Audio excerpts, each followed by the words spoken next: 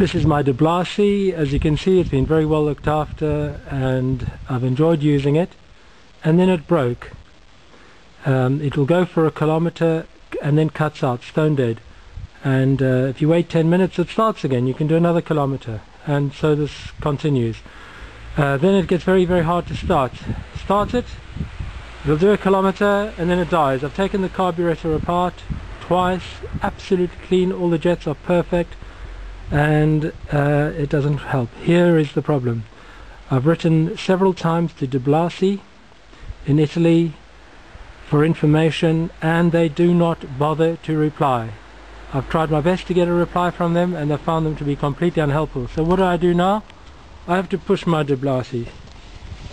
So if you want to push your Blasi, if you want to push a motorbike instead of driving it, I would recommend you get a Blasi, because their services, their customer services don't seem to exist.